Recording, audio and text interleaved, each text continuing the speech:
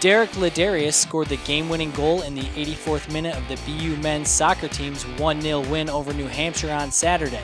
He now has a goal and assist in the past 2 games, both of which were Binghamton wins.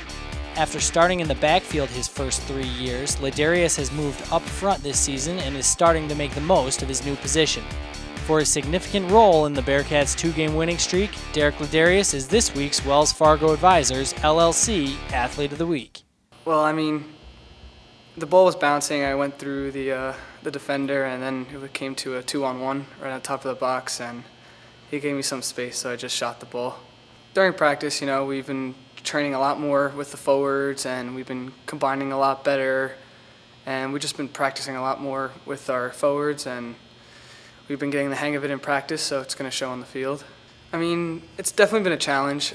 Since I've played defense for 3 years, I know what defenders hate, so I kind of do that to them when I'm playing up top, so it gives them a bit of a challenge.